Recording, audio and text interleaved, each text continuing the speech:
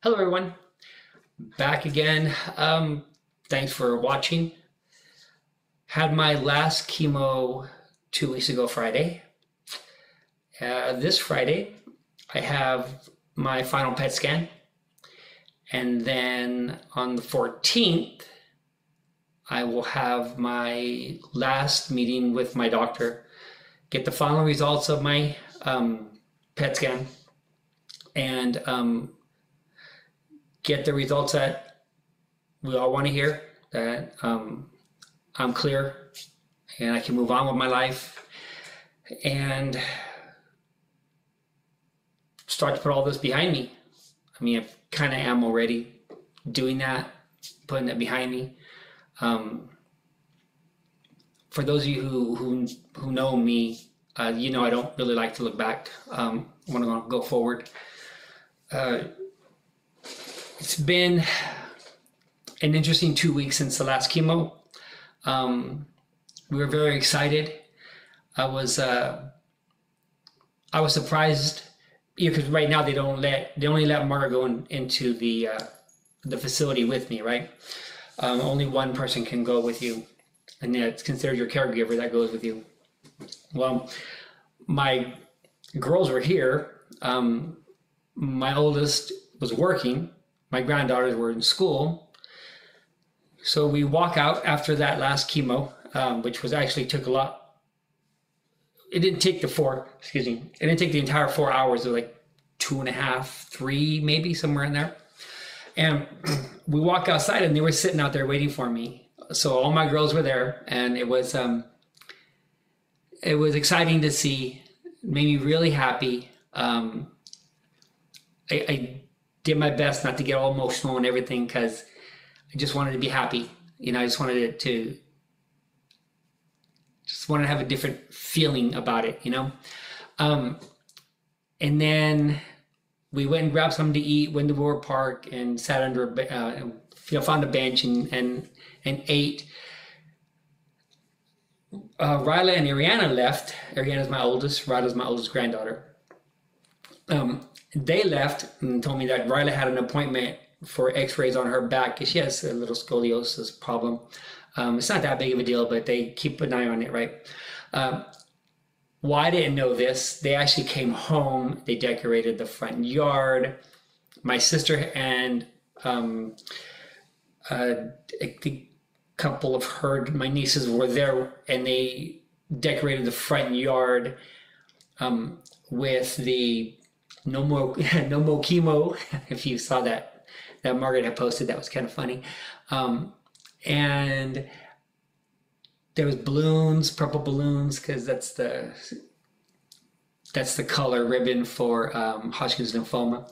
And so I drive up, and if you see the video, you know, they're there, and it's just it was crazy, and that was awesome. It made me really happy, and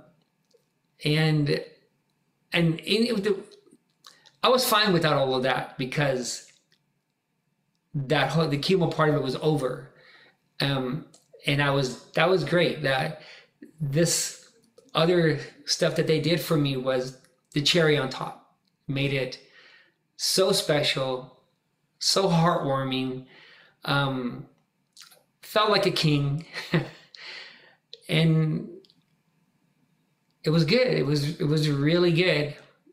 And then I had to deal with, you know, the effects of the chemo.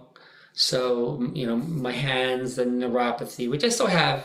Sometimes it's not as bad. Sometimes it's bad, and it kind of goes back and forth. So I'm waiting to see what the next couple of weeks and month, actually, next couple of months, how the neuropathy hopefully slowly fades and I get all my feeling back. That would be nice. And then the one thing that I was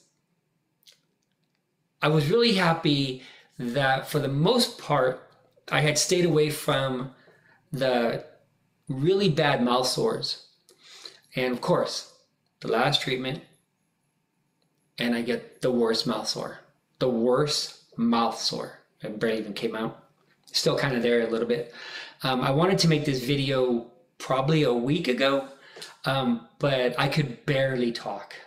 It was on this side of my tongue. It was pretty big, and it hurt to brush my teeth. It pretty much brushing my teeth, I was irritating it, and then it would bleed, and so it was just brushing my teeth and spitting out blood was disgusting. And just kind of,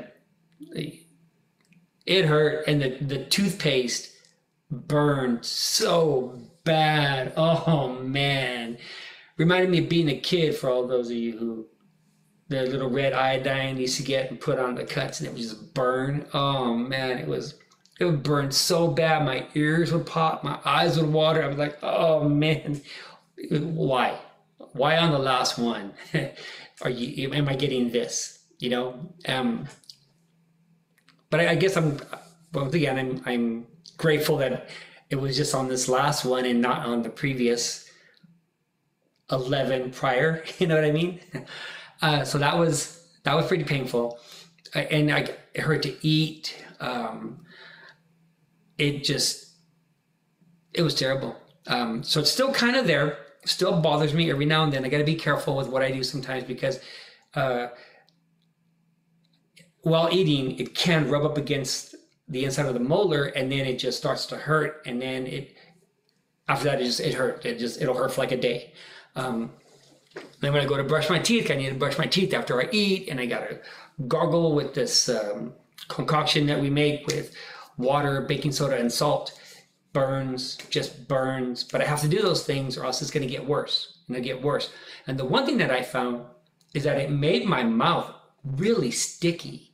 The corners of my mouth got really dry, and it would like hurt to like open my mouth, like to take see if I was eating a hamburger, right? And I go to take a bite of the hamburger, it would hurt. The corners of my mouth would hurt. It was almost like it was ripping. Weird, just weird. Thank God it was just this last time, and nothing more than that. And so that's going away. Thank God that's going away, because that was not a fun time. And so now I'm looking forward to the PET scan, and even more so looking forward to the results of that PET scan on the 14th. According to the doctor, after this Friday, I should be fine to go out. I like to go to a sporting event, to go see my granddaughter play basketball, right? I should be able to do that. I'll have to wear a mask being around people for a while still, and try to get some type of normalcy back in my life slowly. Looking forward to that. Especially looking forward to go see the basketball games, because you guys know I'm a basketball nut. So it's just I've been missing it bad. Having to watch it, highlights, from Ariana filming it and stuff, and then I got a Huddle subscription. I can watch some of the stuff on Huddle, for those of you who know what Huddle is. But I just want to get back. I want to get back out there and have some fun, watch the games, and just yell and cheer and that stuff like that, right? The normal stuff. And then I was informed by Kaiser. So I'll give you a little bit of a recap. Kaiser, because of the pandemic in the beginning, did not have a full oncology department. So they contracted out to Clovis or community hospitals. And that is why I'm at the Clovis Cancer Institute. I'm going there because they have a Hodgkin's lymphoma oncologist. So that's why I'm there. Well, I got a phone call about 2 weeks ago saying that Kaiser now has a full oncology staff, and that they're going to be bringing me back in January to Kaiser. So my care will end with Cancer Institute of Clovis, which I'm kind of sad about because they're really good. I'll put it this way. For me, and everything that we have experienced, they have been phenomenal. I couldn't have asked for better care than I got with them. Well, now I'm going to be going to Kaiser, and I'll start my new treatment or ongoing treatment, or what am I looking for? Care, I guess, with Kaiser or the new doctor.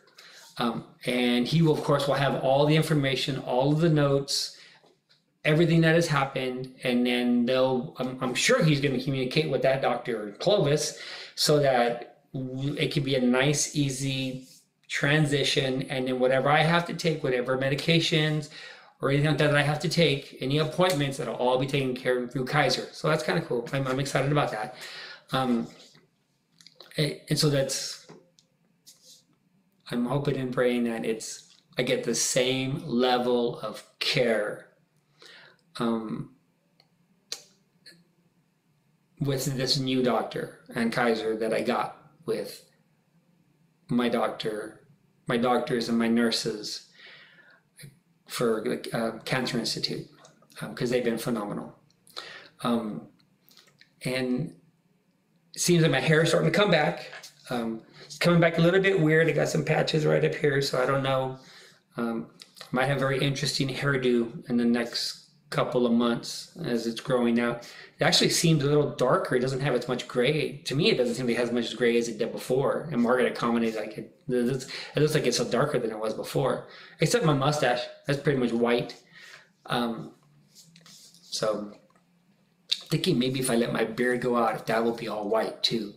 But it doesn't seem, it seems pretty pepperish compared to this. But we'll see, right? So that's the update we have right now. I'm doing good, feeling good. I feel like I'm getting stronger every day now. Now I need to start throwing in a little bit of an exercise regimen in there, because so I'm excited to go back to work in January, which I'm very much looking forward to.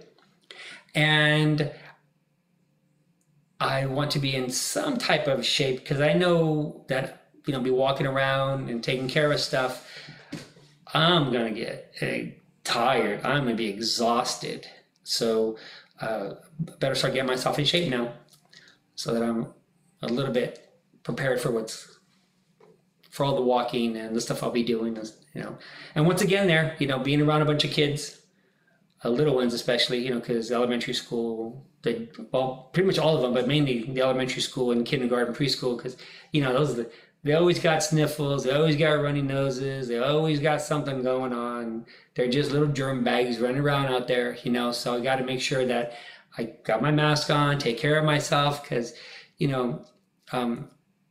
my immune system isn't going to be top notch. And from what I've been seeing on my Hodgkin lymphoma page group that I've been following, some people, it's like a year later and they're still not 100%. And then some people, it's, 4 months, 3 months, and they feel great. So you just never know where you're going to fall until you're there, So I hope to give myself a little boost, a little head start, and hopefully prevent myself from getting sick. I don't want the flu.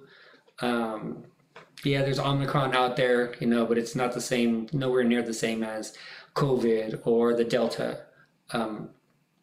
So we'll just take care of, I'll just take care of myself and not worry about it, right? I can't go out there and be all concerned with every little thing that happens, because I may as well just stay home, stay in a closet. But after the 14th, after that meeting, we do another video, let you guys know what they said. And I'm looking forward to that meeting. So thanks for watching. Thanks for following me. Once again, thanks for all your prayers. Thanks for all the comments. Just thank you for going on this journey with me. It's been something. We'll see you. Have a good week.